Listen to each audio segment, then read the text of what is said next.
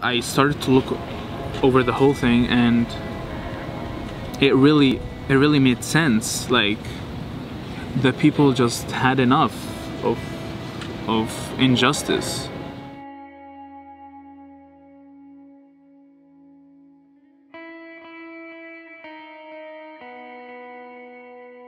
The president of Egypt at that time, 2011, his name was Mohammed Hossein Mubarak. He was there for 30 years. The revolution lasted in Egypt 18 days. It started January 25th, 2011, and it ended in February.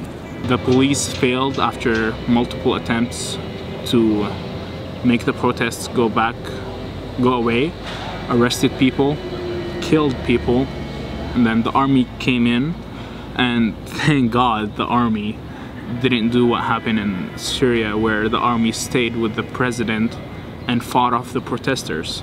The army came in and just kept peace in the streets. After 3 days of the first day of protest, I went out. I was 13.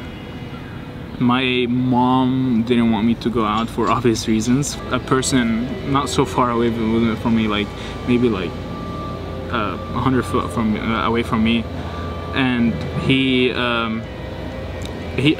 fell down. I didn't know that he got shot. I heard gunshots, and people started running, and I saw him falling, and then I ran back with my friends, and then in the back I saw him again on the ground in a pool of blood. He died. He got shot square right here in the head.